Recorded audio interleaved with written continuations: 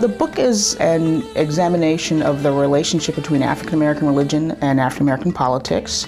It's a historical approach, which is to say that I span the entire 20th century, looking at the enormous diversity among African Americans as reflected in their religious beliefs, and especially around the question of politics. I think one of the most contemporary examples, and is actually something I write about at the very end of the book, because I was finishing the book in the heat of the presidential campaign. So the conflict that emerged between Senator Obama and Reverend Wright was actually, to me, part of a much larger and longer story. In a certain way, the divisions that we see between Obama and Wright really represent a shift in African American politics, where the two roles, one the black elected politician and the other a very powerful religious leader, were in conflict rather than embodied in one person. And so I think those of us who are in the post-civil rights generation, we just assume a certain kind of connectedness and a powerfulness from black churches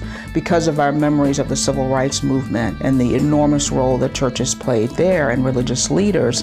But we forget what a small minority of black religious leaders and what a small minority of black churches were actually engaged in that fight. One of the real consequences of the Voting Rights Act and the opening up of the vote to African Americans is the enormous increase in numbers of black elected officials.